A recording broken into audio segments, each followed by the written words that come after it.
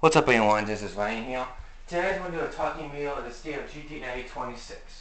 Big change on, hold on, whatever the heck you call it.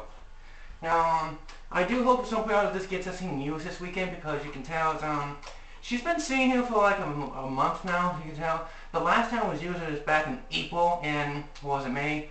I don't remember, but the thing you can tell is she's been sitting here ever since my time, but it's a very nice looking tool.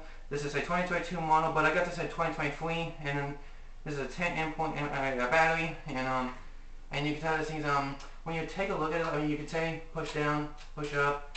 It's very hard to expect this machine here like this, but in terms of a machine like this, it's pretty well used machine. I mean, don't expect that this machine's been used almost quite a bit of times, but if you tell this thing is much like this, I mean, you can expect how much you expect that it's a machine like this because it's very how much you expect it, but let's just say you pick this up a little bit, and this thing has the biggest, I think it's like a 10-inch chain on it, exactly, but it's like I mean you expect it, but you had to use two hands for this one because you can tell, but this one does not come with an automatic oil, which I wish it did, but it's not. You have to put oil in the chain before use on this machine, but it's how much you expect this machine is surprisingly, but it is, as you can tell, it's a pretty good job. It's a really good job chainsaw in my opinion.